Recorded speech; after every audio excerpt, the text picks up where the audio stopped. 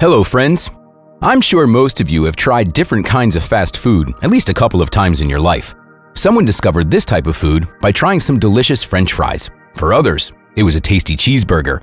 And someone else first got the taste of a juicy hamburger or some tender chicken wings. Of course, the main advantage of fast food is how quickly it can be prepared and consumed, and obviously, how inexpensive it is. But few people know that the first fast food industry appeared as much as 100 years ago in America. It was there that the first White Castle company was established, selling rather unusual burgers for that time for only 5 cents. It's also worth mentioning that it was their low price and the way they looked that attracted the customers. Gradually, the company grew and developed, introducing many new dishes to its menu each year. However, it all changed the moment its first competitor in the face of McDonald's appeared on the market. We'll talk about the history of this restaurant chain in the next videos on our channel, but today, we'll talk about another equally well-known fast food giant. Well, as you have already understood from the title, it's the KFC company. It's worth noting that KFC is one of the oldest chains of fast food in the United States, famous primarily for its insanely delicious fried chicken. And believe me, the history of its creation is just as impressive. After all, its founder, Colonel Harlan Sanders, became a millionaire only at the age of 70. Amazing, isn't it?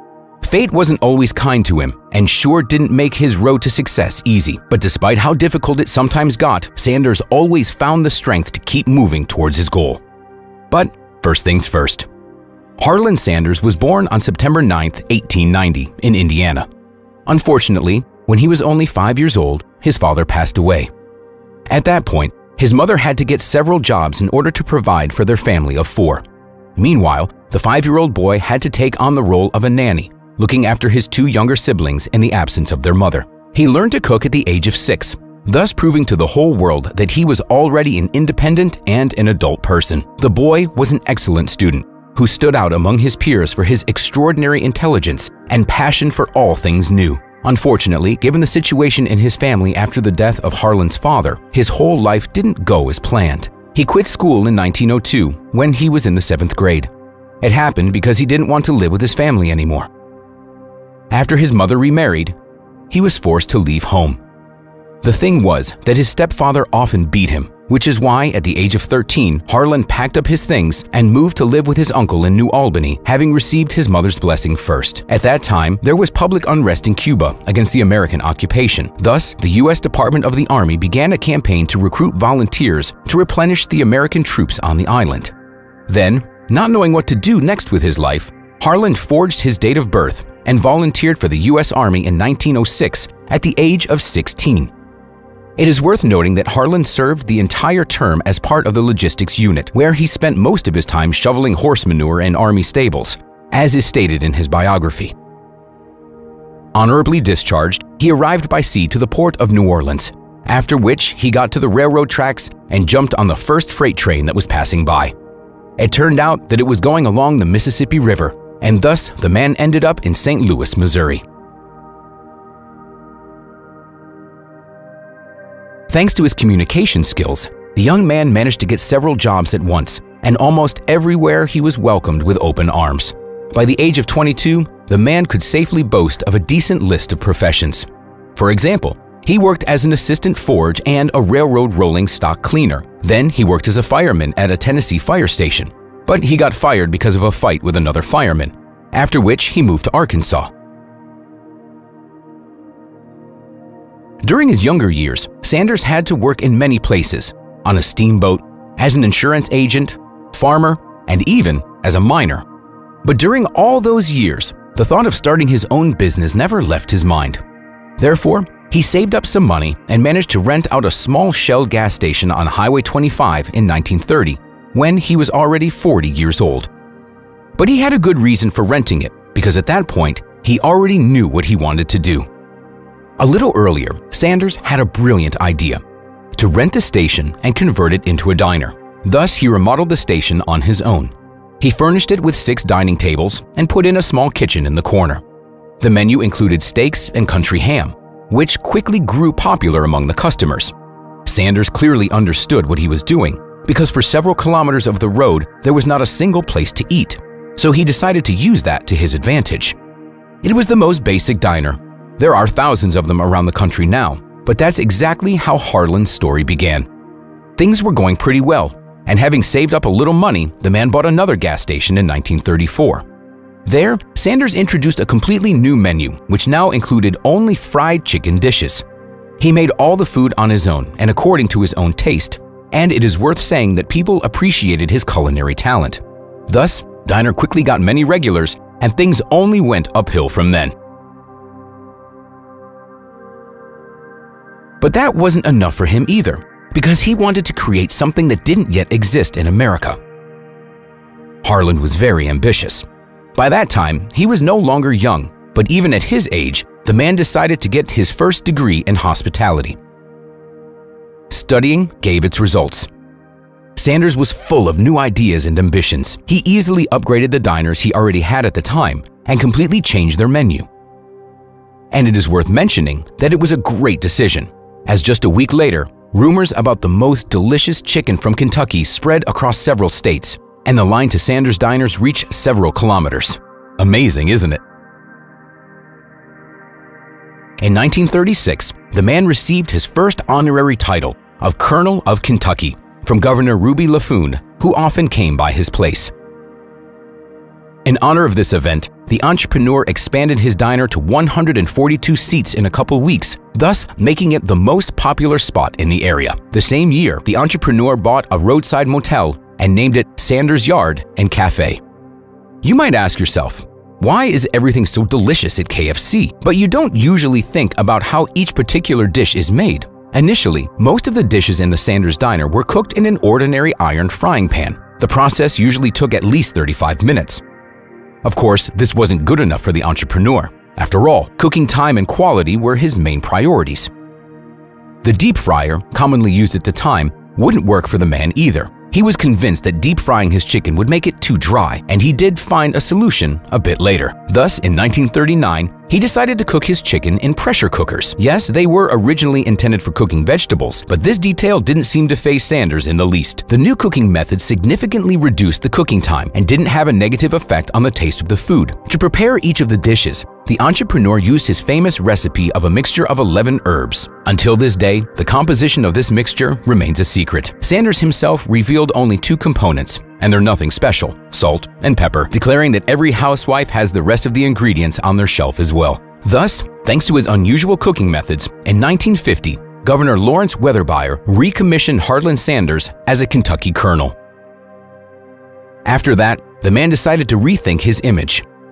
It was about this time that Sanders started to appear in public wearing a white suit and a tie around his neck, grew a goatee, and started introducing himself as the Colonel. Initially, most people perceived this image change as a joke, but sometime later, they started taking the new style seriously, and many even began to imitate him. He never wore anything else in public places for the last 20 years of his life, alternating between a warm woolen suit in winter and a light cotton one in summer. As he became more and more successful, Sanders began to lead an active social life. He joined the Rotary Club and was a Freemason and a member of the Shriners. His life was going great, and by that time Harland had already managed to earn a lot of money. However, he was only known in the local market. He was just a man with 2 local establishments. And friends, we might have never even gotten to hear about him, but one day, everything changed.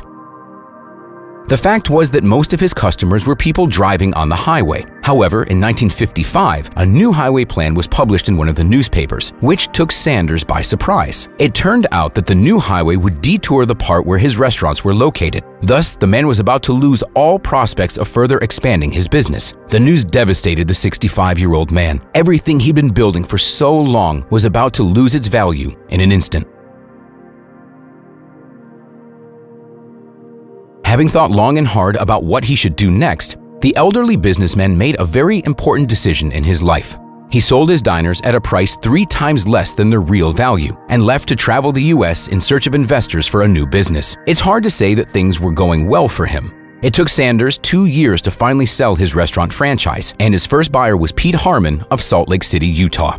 By that time, Harmon was already the manager of one of the largest restaurants in the city. It was under his leadership that the name KFC was coined, which stands for Kentucky Fried Chicken.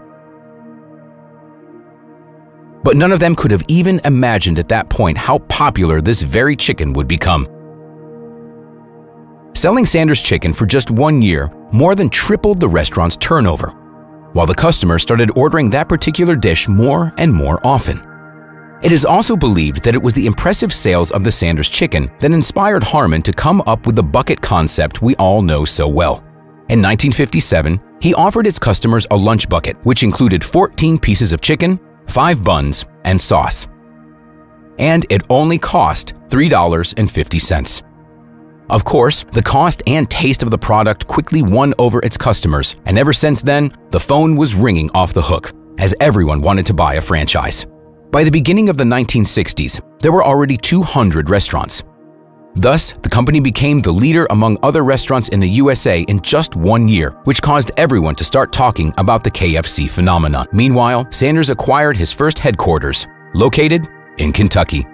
But friends, our story has already taken us to 1960, and by that time, the entrepreneur was already 70 years old. At this age, a lot of people are already starting to think about death. Harlan lost interest in developing his business and set about to sell it. Thus, in 1964, Jack Macy and John Brown Jr. picked a favorable day according to the astrological horoscope and wrote up a proposal to Sanders to purchase his company for $2 million. Having seen the amount in the letter, and after checking the horoscope for the day, the entrepreneur signed all the documents and sold his company. Under the agreement, Sanders didn't just get paid $2 million, but also got to perform the product quality control function of the company, as well get paid a pension for the rest of his life. It's also worth noting that when Sanders sold KFC Corporation, the deal did not include Canadian restaurants. In 1965, Harlan moved to Ontario to control his Canadian franchises and continued to open new ones. But the process no longer required his active participation. All he needed to do was give his consent, because entrepreneurs and restaurateurs stood in line for it. That was also the year when the first KFC restaurant was opened in Preston, United Kingdom. Even retired, the Colonel didn't just sit around. In 1970, at the age of 80, he starred as himself in the comedy The Finks. And in 1973, he sued Hubline Incorporated, the then parent company of KFC, over the alleged misuse of his image to promote products that he didn't develop. But he reached his peak in 1976, when Harlan was already 86 years old. Independent research recognized Sanders as the second most famous person in the world. As for the main control of the company, it was in the hands of Massey and Brown. The new leaders also built a new concept for the chain. The first, and more importantly successful innovation, was the takeaway service model. The interior of all the restaurants was changed, leaving only white and red colors in the design. Only various kinds of chicken were left on the menu. Of course, Sanders didn't approve of some of the changes in the company. He was furious when the new management decided to move the headquarters to Tennessee. He also didn't approve of the company's new franchising policy. The situation became so tense that Sanders even shared his dissatisfaction with the Washington Post. In the end, most of the company's executives convinced Sanders that the new management policy was more effective, bringing the financial documents for several quarters as evidence. The entrepreneur kept his shares worth $1.5 million, but he no longer took an active part in the operations of the company. Although he still remained somewhat involved in it. After all, the history of KFC is famous for its huge number of scandals and litigations. By the end of the 1960s, the total number of KFC restaurants crossed over 850.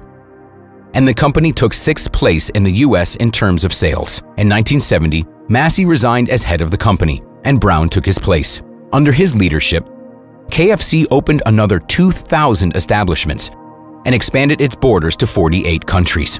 But Brown wasn't particularly interested in promoting fast food restaurants. And for the first time ever, the company went through a crisis, which lasted about half a year. The business that once got too big for Sanders eventually became unmanageable for Brown too. In July 1971, he sold the company to Hubline Incorporated for $285 million. And then Sanders stepped into the fight again. As it turned out, the entrepreneur didn't like the policy of the new leadership. The signature chicken was no longer on the menu, and the new dishes were so expensive that the chain started losing its customers.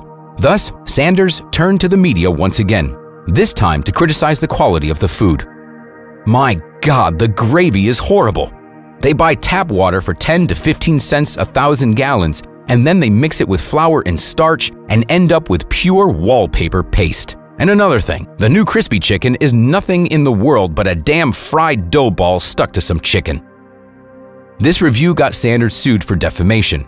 In turn, he tried to sue Hubline for $122 million and also demanded compensation for the misuse of his personal image as an advertisement for KFC. The situation was resolved amicably out of court, and Sanders was paid $1 million as an apology. In 1977, the new owners of the company reconciled with Sanders, allowing him to make his own adjustments to management policies. But unfortunately, 3 years later, Colonel Sanders passed away. By this time, his brainchild already had 6,000 establishments in 48 countries. In the same year, it was decided to use the image of Sanders as an advertisement for KFC products, as a tribute to the founder. Sanders died in Louisville, Kentucky from pneumonia on December 16, 1980, at the age of 90. But he was ill with an acute form of leukemia, diagnosed earlier in June of that year.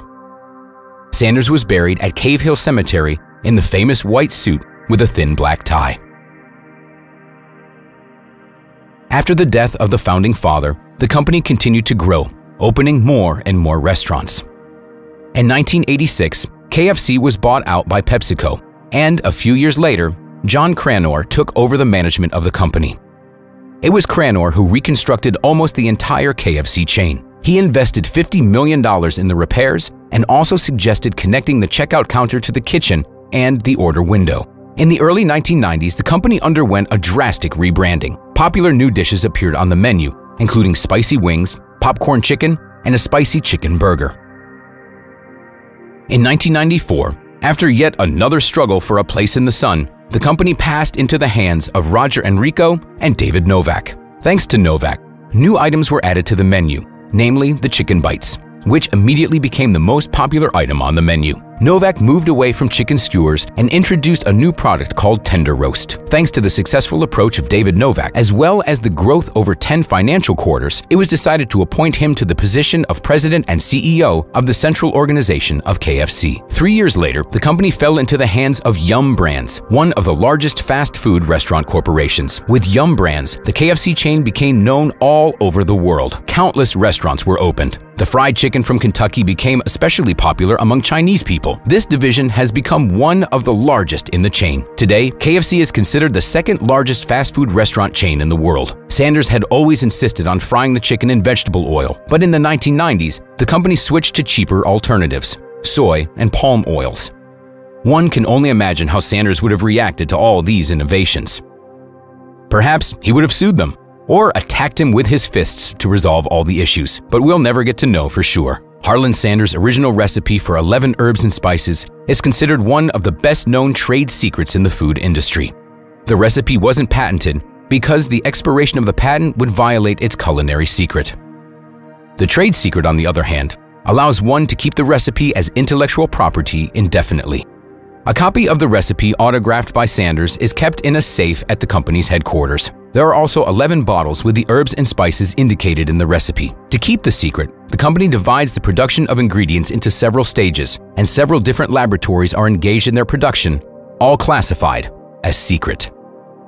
As for the logo, the first logo of the company appeared in 1952. It featured the inscription Kentucky Fried Chicken and an image of the Colonel. The logo depicting the abbreviation KFC was created by a New York firm and first introduced in 1991. It depicted the face of the Colonel not in brown, but in blue tones. Landor updated the logo in 1997 with a new image of the Colonel. Now it included thinner lines and looked more realistic. In 2006, the logo was redesigned by the San Francisco firm Tesser. The Colonel's white suit was changed to an apron, and the colors and overall look were made more defined. According to Greg Dedrick, president of KFC in the US, the change communicates to customers the realness of Colonel Sanders and the fact that he was a real chef. At the moment, the company has about 30,000 employees, and its profits are growing every year. But it isn't all as good as it may seem. Even despite the great and obvious success, the company has big problems with Greenpeace. Moreover, the number of people who prefer to eat unhealthy fried foods is decreasing every year. people have begun to pay more attention to their health and nutrition, and therefore, they aren't as eager to eat at food courts where they can buy something from KFC. Meanwhile, most of the younger generation know nothing about Colonel Sanders featured on the logo. But be that as it may, friends, KFC is still the second largest chain in the world after McDonald's, with an annual income of over $30 billion.